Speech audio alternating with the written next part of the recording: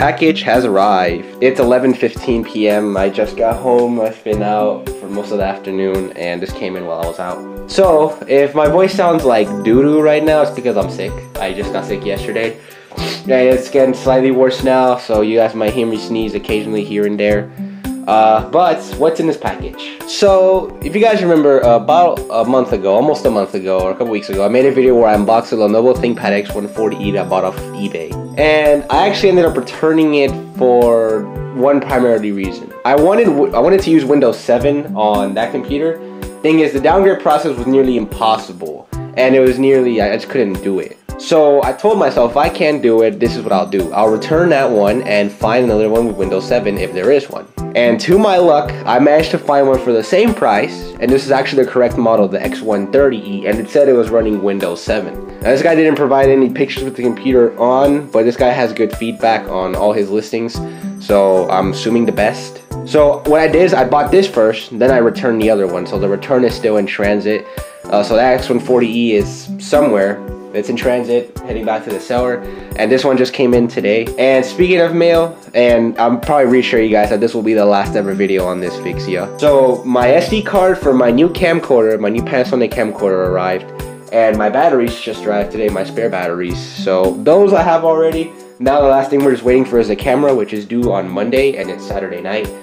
So that's due in until Monday, so I'm really excited, but this is another one I'm excited for. Let's see if this is actually going to be what I've been hoping for to actually get my hands on since I was little. Because while I did get the computer, mostly the design, it still didn't feel exactly as what I wanted as a kid, you know, like the operating system and all that. So this one says it's Windows 7 guaranteed, so let's open it up and see how if we're really going to get Windows 7. This one used a slightly bigger box, or yeah, it's kind of bigger in a sense. I think from here we can open it. Yep, we should be good to open it from here. Oh, not bad at a sealing job. Okay, I feel the laptop. What just slid out? Oh, it's the charger. Oh, this guy did a pretty good job at wrapping it up and all of this. Oh, it's a little hard to take out. Oh, this bubble wrap has adhesive, right? Yeah, this one has adhesive. That's why it was a little tricky to take out, but here's the charger. Oh, okay. Well, this port is actually kind of different. Looks actually cool, but mostly the same charger as the one I had for the X140e. And Lenovo, yep, that's right. Now for the laptop itself. A design I'm already familiar with since I had it in my hands literally not too long ago. But should be a little slightly different, but primarily what I'm looking to see is the operating system, if it is what it was that I bought it for. I'm not kidding when I say my allergies are absolutely murdering me right now, dude. Like, f***ing hell, it's bad. Oh, there's a lot more stuff in here. This guy packaged it pretty good, dude. We got some of this, too. Can pop all this. Oh my goodness. Okay, well, at least that can protect it, but... Alright. Here it is. And property of RoboThink. I'm gonna peel that sticker off, but yeah, because it shows it all that. Oh, just a little bit this peeling off, but I can just get rid of that. Okay, so pretty much the same. Oh, that's just my fingerprints. I'm gonna peel this sticker off because I want to show the little Lenovo thingy. Yeah, I tried with the sticker, but I think I'll do it later. Because I actually don't have the energy to peel all of it off right now. I just kind of want to get this video done. Alright, let's open it up and see. Oh, it feels a little stronger to open. What do we got here? Oh. Okay. Oh, that's the correct one right there. X130e. That's the right one. And look at the old Windows key. This one actually seems in somewhat better condition than the other one. Okay, let's power it on. Does it have charge? And nope. This thing is dead, so I have to charge it. Luckily, I have a charger here. I had to return another one, of course, because that's how I can get my full refund. But let's charge it up. Okay, something I kind of noticed. The battery feels a tiny bit loose. It's more apparent when the computer is open, but if I little bit right here, it's like the battery's coming off a little. I don't know what that's all about. Hopefully that doesn't affect it, but let's power it on now. Okay, there we go. So the battery was dead. So, Thinkpad. Okay, let's see. Oh, start Windows normally. does have Windows 7. Yeah, there we go. Now that's what I'm talking about. Starting Windows. I have not seen that screen in ages, dog. Well, actually, my dad has a computer in Mexico with Windows Vista, so it's somewhat similar, a bit. But we're about to see if it, because Windows Vista I think failed a bit. Please wait. Oh, sweet dude. Oh, all right.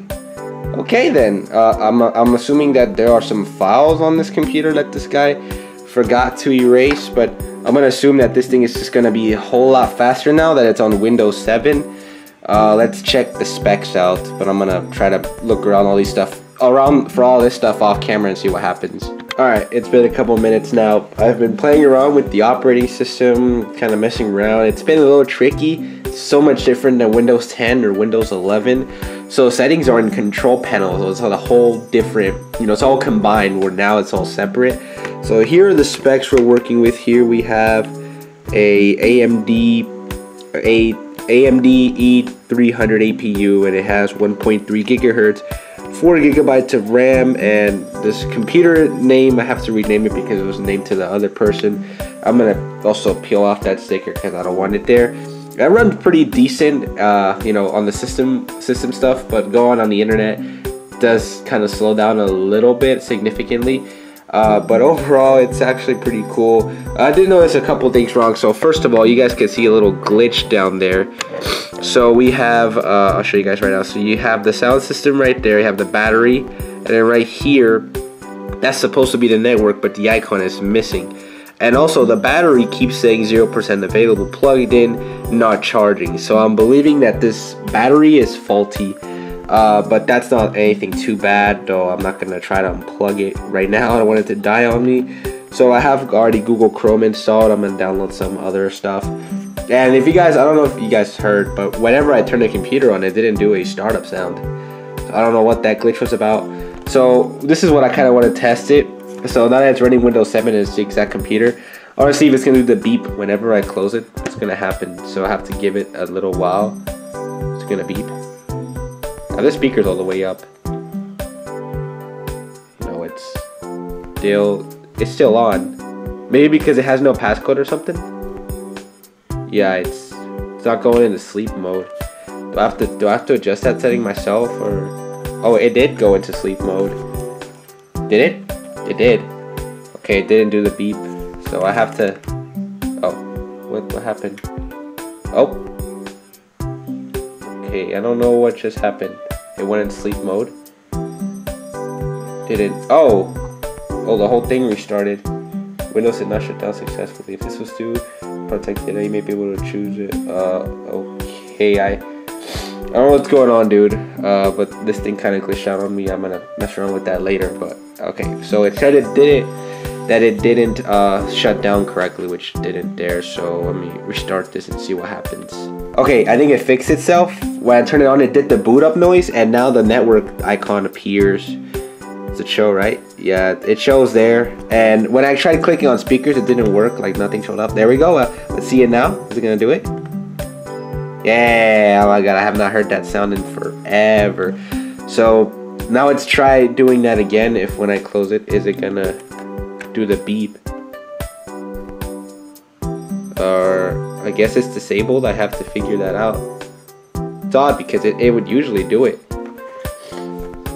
And the little light is on, so maybe because, oh, there it goes, it did it. Oh, okay. Scared me a little, but okay, it did do it. So the computer doesn't go to sleep mode right away. Okay, that's cool. And then let's open it up, and it should do it. And I think it does one for the low battery as well. There you go, nice, that's pretty good. And let's see if I go here, is it gonna do the sound? Yeah, oh my god, dude, these sounds are so nostalgic. I haven't heard those noises in ages. I think there's a way I could change the background here, which I'm gonna do, and then there's one you can change it to like when you lock it. So I'm gonna mess around with that, and I'm gonna download some applications. So that's it for this video, guys. I feel kind of sick, so I don't want to make this video super long. I'm gonna mess around with all this stuff a little bit, and pretty cool all around. This is the real deal, what I wanted in the first place. It runs faster. Browsing is definitely still slow, but it's faster than it was on Windows 10, and yeah, this is probably gonna be the last video with my Canon Vixia. It's been a good run, you know, using it for the last 4 years, dude. Not this model specifically, but I've been on the Canon Vixia for the last 4 years. So it's been a heck of a run, and we'll see that unboxing pretty soon. And yeah, guys, so that's gonna be it for this video. Thank you guys for watching, and I'll see you guys in the next one. Peace.